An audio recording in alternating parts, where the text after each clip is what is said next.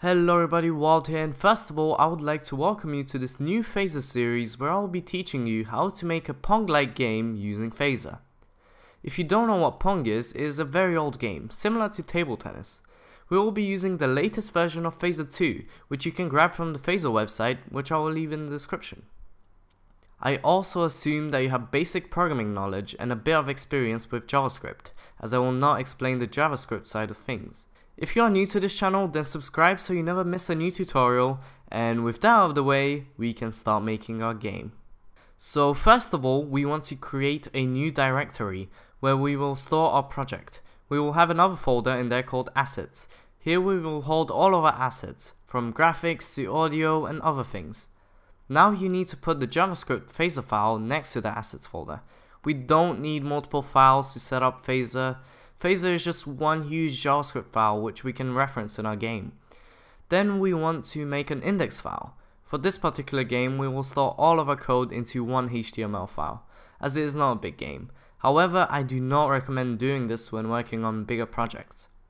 To test our game, we will need to set up a local server. Making a local server can be quite difficult for a beginner, but I have found this tool called Phoenix, which I have been using for all of my work lately, and it has been working very well. You can find the tutorial on their website on how to set it all up. Once you have it installed, you can make a new server using our projects directory. Alright, so what you're going to have to do now is open up your index.html file, and in here we're going to have to write some boilerplate code. So first of all, we need to define our HTML tags, and in here we're going to do our head tag. If you don't know the basics of HTML, you should really learn them if you want to learn how to make web games. I will not be explaining the HTML side of things. But yeah, so let's add a title. I'm gonna say PONG. What else do we need? We need our script. We need to include our PHASER file that we have in our root folder. JavaScript, and we need to define a source. Which is phaser.main.js. Also need to close out the script tag, and let's add some CSS as well. Say type equals text CSS, and then in here we're just going to do a simple margin for the body, margin 0. And we close that out, and the head. And now let's include our script. Well, not include our script. We're going to include all of our code in our HTML index file, right? So we aren't going to have multiple JavaScript files. It's all just going to be in here. So we can put our body tags here and say script type equals text slash JavaScript. If the text is too big or too small, please leave it in the comments and I will change it in the next episode. As of right now, I don't know, it may be too big, but I think it's fine for now. Right, so let's let's close our script tag. There you go. So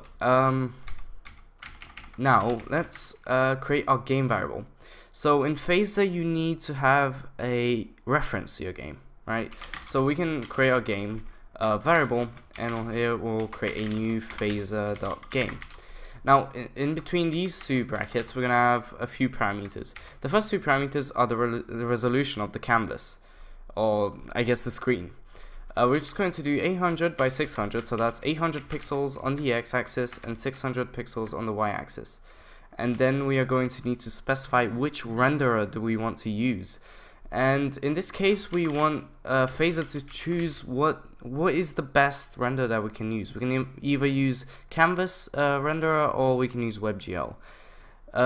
By using phaser.auto, you can PHASER checks what is best for the browser. So that's what we're going to do. And the next is the DOM ID. We don't need to worry about that. We'll just leave it empty for now. And now we need to specify what is our preload, create, and update function, because PHASER has three main functions. It has a preload, a create, and an update function. Preload is for loading everything in, such as assets. Create is something that runs on one frame.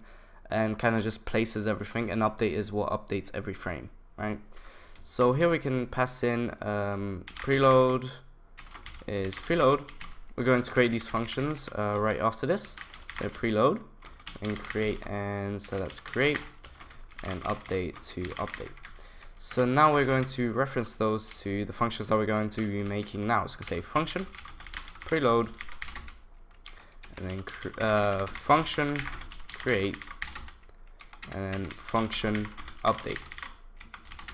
So that's all of our boilerplate code. This is what we need to get our game running. So now if we actually run the game, we will see a blank screen.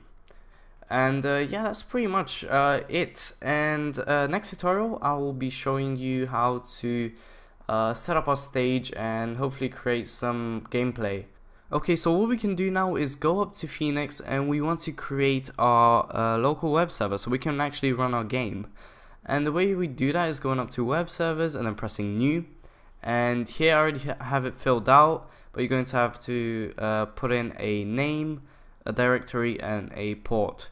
And then you can just press create, and it will create it up here for you. And then you can go ahead and start the server and actually launch it up. Once you have started your server and clicked on the title, you should be able to see your game. At the moment it's just a black screen, but we will add onto it. If you press F12, there should be no errors, and go into console. There should be no errors except maybe some random ones, but there should be no syntax errors. And once there are none, you can go ahead and continue on to the next episode. So thank you for watching, and goodbye.